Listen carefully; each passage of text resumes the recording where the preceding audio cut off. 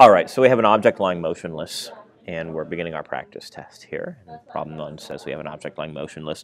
And of course, channeling the spirit of our favorite physics Canadian. Okay, our favorite real Canadian is Miss Orso, followed by perhaps Justin Bieber. I know some of you prefer Drake. But really, my favorite Canadian after those is Mr. Derek Muller, who explained to us that whenever we have an object on our surface, there is a downward gravitational force. And because it's on a surface, the surface pushes back up to give us what we call a normal force. I'll write that as Fn. You'll also see me write it as capital N. Now, when an object slides at constant speed without friction, it actually turns out this motion does not require a force to go with it. So it turns out, in fact, that the free body diagram that we have here, in fact, applies perfectly to this object right here. And so we can actually take this little thing and draw an identical free body diagram right here. Now, when we slow due to kinetic friction, it's a very similar free body diagram.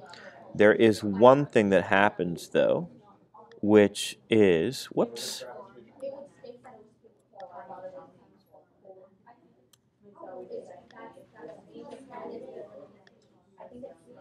So we have a similar free body diagram, but now that we're slowing due to kinetic friction, we also have this friction force going backwards. Now, on this surface, when we slide without friction, let's remember that the normal force points perpendicular to the surface, so that forms a little right angle there.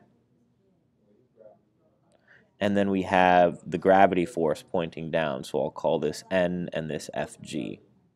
I would encourage you not to draw your free body diagrams on your objects, but rather what we want to do is put it away from the object at a point like this. Now here, because friction does prevent sliding, we will go ahead and draw a similar free body diagram, but now we have friction. The box wants to slide this way, so friction points perpendicular to the normal force up this way. When we have an object suspended from a ceiling, we don't have a normal force. A normal force comes from a surface. We have a tension going up, and we have the weight force pointing down. So that is page 1 of your practice exam, and we'll take a look at page 2 in a second.